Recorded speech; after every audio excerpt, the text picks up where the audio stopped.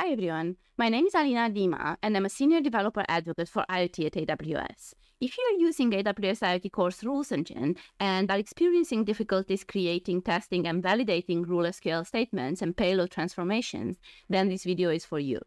I will talk you through the usage of a tool I created in order to easily validate AWS IoT Rules SQL statements.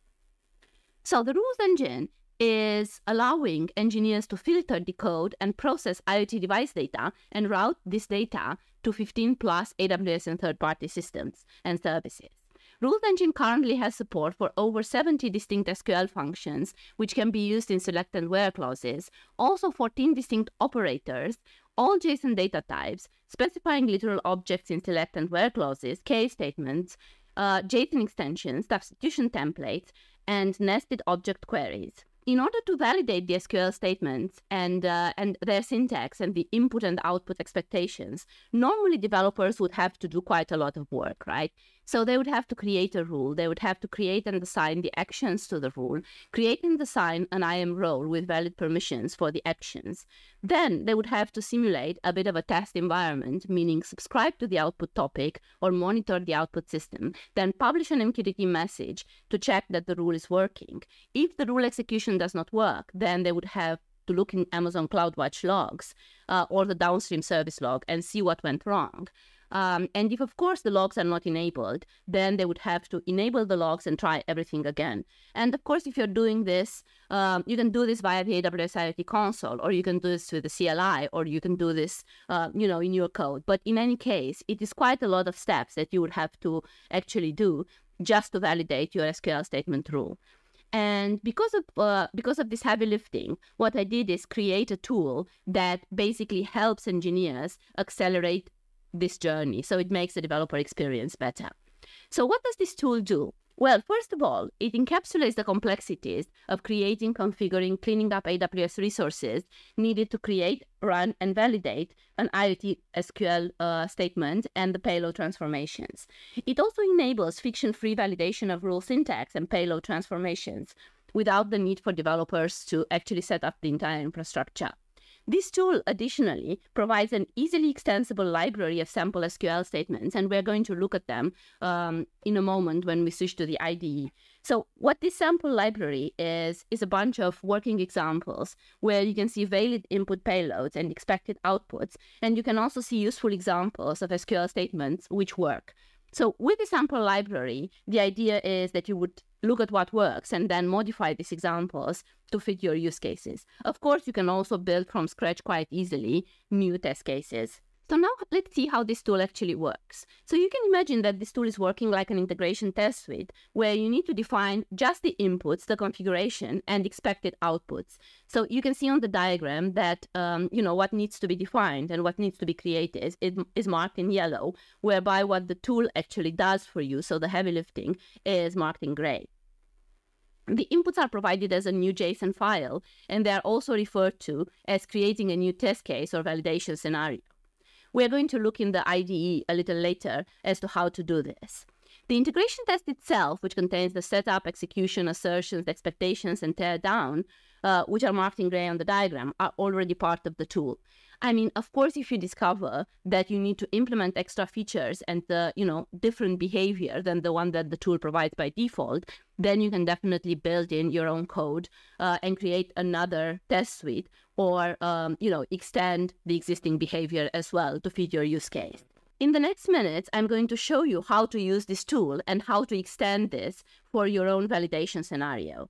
So now we're going to switch to the IDE and we're going to see this tool in action. The tool is written in JavaScript and it uses the Jest testing framework.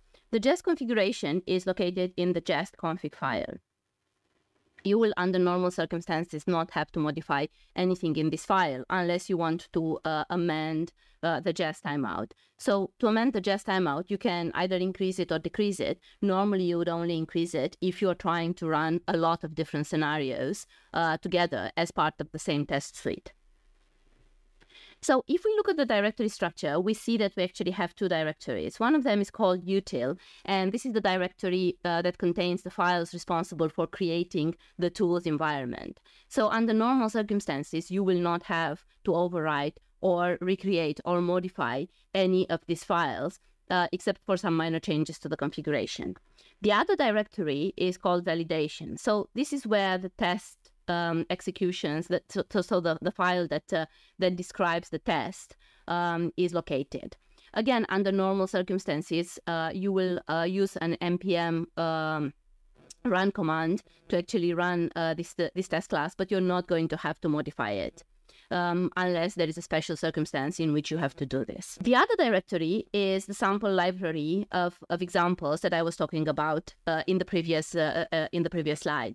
So here you see a library of validation scenarios that are already created that go through a couple of common examples of payload transformations that you can do with the rules engine. So here is an example that we can look at. For example, this is taking a test payload composed of a JSON object with a key and an array, and is testing or validating an SQL statement that selects all the values under the key messages from the topic. So the expected result of this is that just this part is going to be returned. So just the array is going to be returned as the payload transformation performed by the Rule SQL statement. So now let's look at how you can actually run one of these examples. So first of all, in order to run one of these examples, the first thing you need to do is figure out which of the samples you want to run. So here you can either run just one of the samples, or you can just specify all, which means that it will go through the entire library of different validation scenarios and execute them one by one. So the mechanism to run this is very well described in the Git README file. So you would have to run npm run test. And this would run the default as configured here. So it's going to run the default input file. However, if you want to run all, you can specify input file equals all. If you specify nothing, it's going to run the default. But you can also specify one particular input file, which is an existing and a newly created input file, or a newly created input file. Before I actually show you how to create a new testing and validation scenario, let's try to execute one of the existing ones. So we can take the one that is actually configured here as a default, and we can run this one. Do not forget before running this that you would need to put your correct account ID in the configuration file. Like I said earlier, in order to run one of the default test scenario, we're going to do npm run test. So this is going to run the test for the default.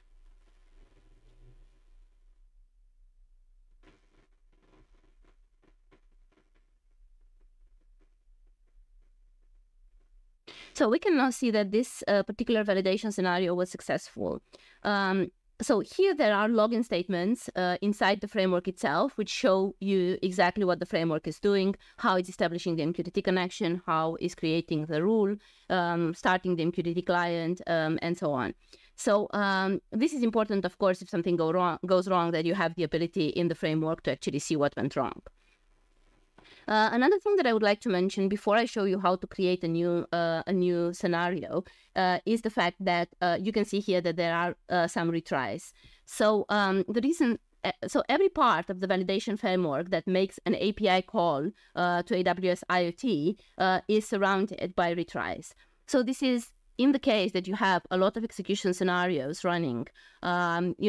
Jest runs them in parallel, so you can run into situations where the limit, the TPS limit of the AWS IoT endpoint is reached. In case this happens, then this is the retry functionality is kicking in, and it is configured to retry at least 3 times. Of course, you can increase this retry if you need to, but this should not be necessary. So because this execution was successful, you see here that the input payload and the expected payload are both correct. So now let's try to go to this test scenario and let's modify and see how a failure looks like. So what I'm going to do is I'm going to go in here and modify the expected output to a value that is incorrect, and then I'm going to run the tests again.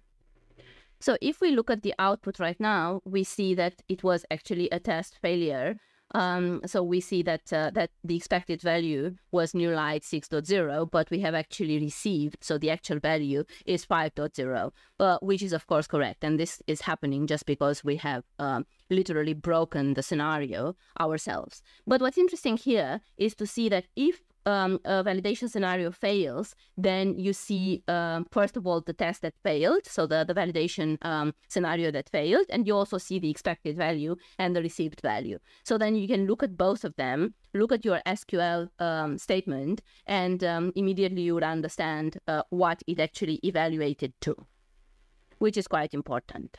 So now let's see how you can create a new testing scenario. So first of all, the only thing that you need to do when you want to create a new testing scenario is create a new file, just like this one, containing a JSON object with at least the mandatory fields. So in order to figure out what the mandatory fields are, you can look inside the input JSON schema. So this JSON schema describes all the fields that are needed. So you can provide an SQL version, but it actually defaults to the latest version if you're not providing it. You have to provide the MQTT topic. You have to provide the input payload. You have to provide the input SQL as well as the expected output. So you see here in the JSON schema that these are the required fields. So you would create a new JSON file. So let us do this. So you can now see that I have created a new file, which is called payload enrichment with functions. And this file needs to be created in the validation data. If you look here, there is an SQL statement and then an MQTT topic, an input payload, input SQL, and expected output. So what we actually want to validate is the SQL statement here. So we're trying to use SQL functions like topic, and we're trying to extract from the MQTT topic itself certain values and augment or enrich the payload with those values. So we're going to add topic of 1 as device ID, topic of 2 as actuator ID, and topic of 3 as command to the entire initially provided payload. And what we're expecting as an output is something that looks like this, provided that the topic that the device is actually publishing the data on is this topic. So now the next step is to actually test this new validation scenario. So now I'm going to show you how. So the first thing that you're going to need to do in order to test the scenario is go to the configuration file, and you can change the default to the new scenario. So this is called payload enrichment with functions. And again, do not forget to add your account ID to make sure that your account ID is correct. So after you added the needed file name in the configuration, then you don't need to do anything else but run the same commands again. And this time, this is going to run your newly created test. So let's see.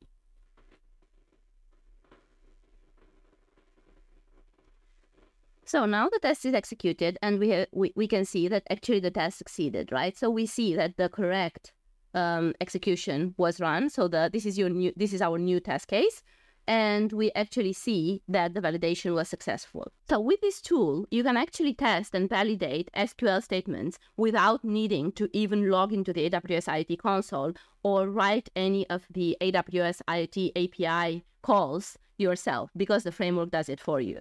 So the only thing that you actually need to do is add your test scenario inside the validation data.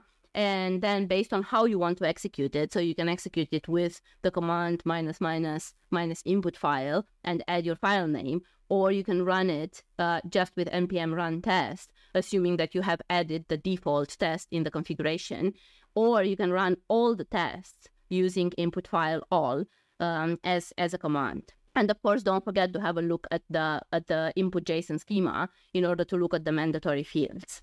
So yeah, this is all that you have to do. Pretty simple, right? If you want to contribute to this library of SQL statements, feel free to add your examples and your samples to this validation data directory or folder.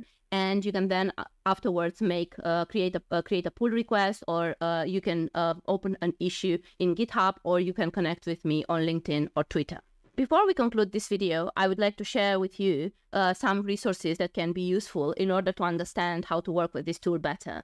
So first of all, the tool is available on GitHub, in the AWS IoT Builder Tools organization, and it is called Validation Tool for AWS IoT Rules. So you can clone this repository and work with the tool in a similar way like I have described in this video. I have also created a dev.to blog post that describes all the steps that I have also covered in this video and a little bit more around the reasoning and around the architecture of the tool. So also have a look at the dev.to blog. Thank you very much for your attention. This has been all for this video. My name is Alina Lima, and I'm a Senior Developer Advocate for IoT at AWS. If you would like to contribute to this tool, or you have any questions or remarks, feel free to contact me on LinkedIn and on Twitter. If you scan the QR code on the screen, it will point you to, first of all, my contact details, and second of all, some more material that you can find useful in your day-to-day activities with IoT and AWS IoT. So happy building. Thank you very much for your attention, and have a nice rest of your day.